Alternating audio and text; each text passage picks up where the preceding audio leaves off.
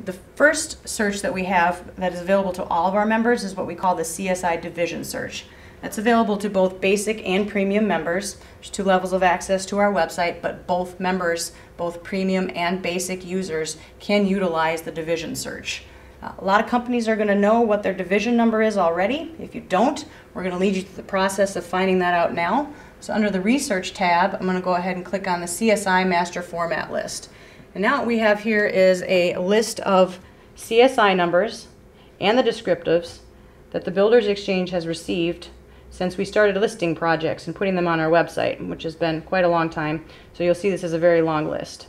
So rather than searching through the entire list and spending hours finding the CSI division number that applies to me, I can hit Control F, that's a Control F as in Frank, and I get a little window that pops up in front of me. So let's say we're working as a painting company and I want to find out what division painting is in. I enter painting, let the search run.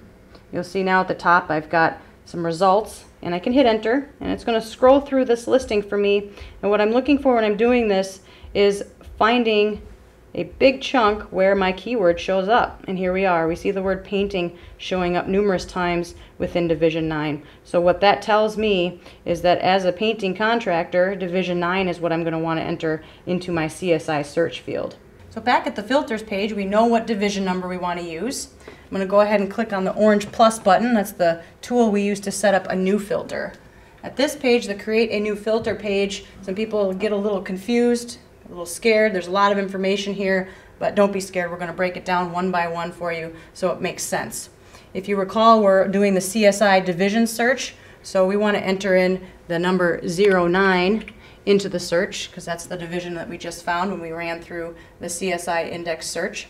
And we want to tell the website to search only in the spec index. So right now, literally telling the website, find me all the projects that have Division 9 in the table of contents for the spec book. So now we're going to give the search a title.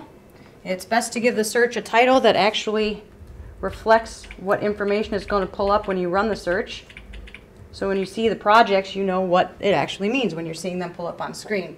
So we've got a title for our filter, and now I'm going to go ahead and click Save.